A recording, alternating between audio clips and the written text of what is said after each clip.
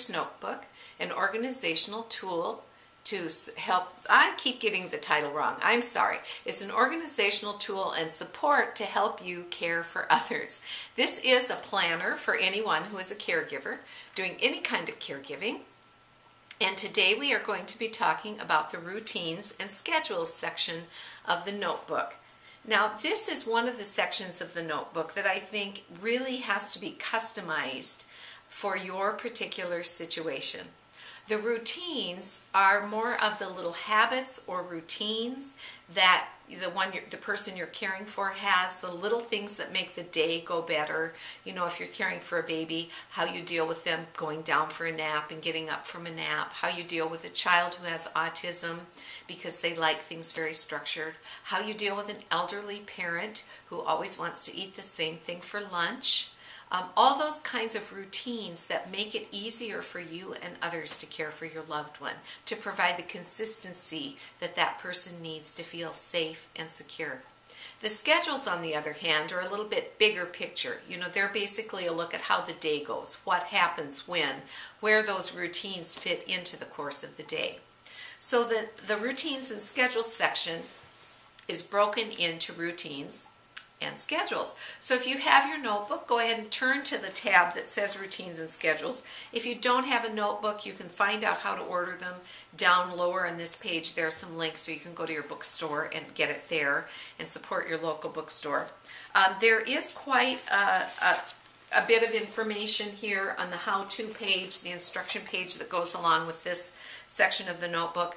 And let's just turn the page and look at a few of the different daily routine parts that you will use. And you won't use all of these. You will just use the ones that really pertain to your particular situation.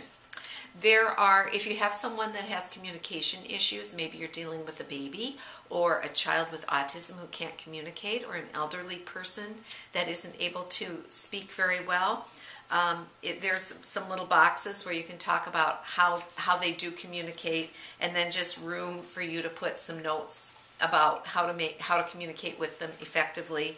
It has room for devices if you have a child that uses an iPad or something to communicate. You can put all that information there. Same for the environment, and this is just simple things. So especially if you have someone who's very sensory sensitive, what temperature do they like things at? What sounds bother them? How do they like the lighting? What smells might bother them and be a trigger for behaviors or meltdowns? Then there are some pages for dealing with medications. You know what your schedule is for when you do meds and how they're set up. Any other assistive devices that you use, you know, any shots or that kind of thing, or oxygen pumps, a ventilator, anything related to that. There's rooms for personal care. What's their toileting routine in the morning and their hygiene? How do they do dressing? Are they able to do any of their grooming on their own? Bathing, showering, what are the restrictions, or what's the routine for that? There's another page that goes on to mobility and travel. What do you need to do if you're taking them somewhere? Can they get in the car? Do they need their walker? Do you have to call a bus and have the bus come? Anything that is a mobility issue for your loved one can fit there. Then there are some pages for feeding and eating. What meal times are like. Does their food have to be chopped or pureed? Are there foods they don't like? Any of that can go in these pages. How to get them to sleep. What's their sleeping routine? Naps and in the evening. Then there are some sections just for likes and dislikes, because that can make life so much easier if you know what a person likes and doesn't like. Or you can have that ready for whoever's going to come in for the evening while you and your spouse maybe go out to dinner. It'll make it easier for that person that's doing the care.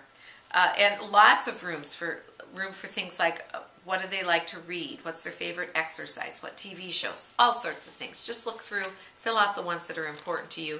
Then it goes on to some pages that offer schedules. And there's several different kinds of schedules. There's one that goes hour by hour through the day, speaking of, which is like a Monday to Friday. What's their basic schedule Monday to Friday? If that's the kind of schedule you like to fill out, you can do that.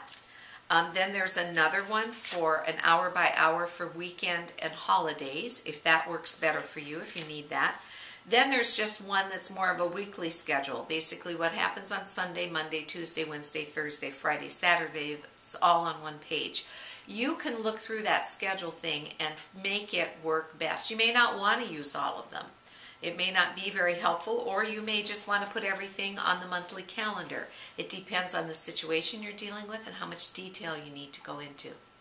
So that's it for the routines and schedule page. What I find and have had people tell me is that once this section is filled out, the major caregiver, the primary caregiver, feels much freer to call someone to come in, and either someone that they hire, an in-home caregiver who can come in and pick up and keep things consistent for a few hours so the primary caregiver can go out, or if you're dealing with a young child situation and you and your spouse just need to get away for a little bit, it makes it much easier. You feel much freer because all that information is written down, and you don't have to, do 2 hours of work beforehand getting everything ready to be gone for 2 hours, and you've kind of lost any value of being away.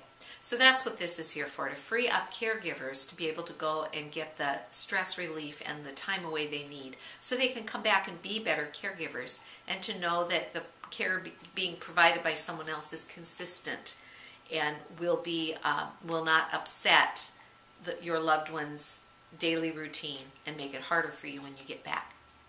So I hope that you are able to take some time to get this part filled out, and then that you're able to find somebody to come in and care for your loved one for a little bit so you can go out and have your nails done, or get your hair done, or just go sit in a coffee shop and sip some coffee, or go out to a movie, whatever it is you need to do to relieve your stress so you can come back and do a better job of caregiving.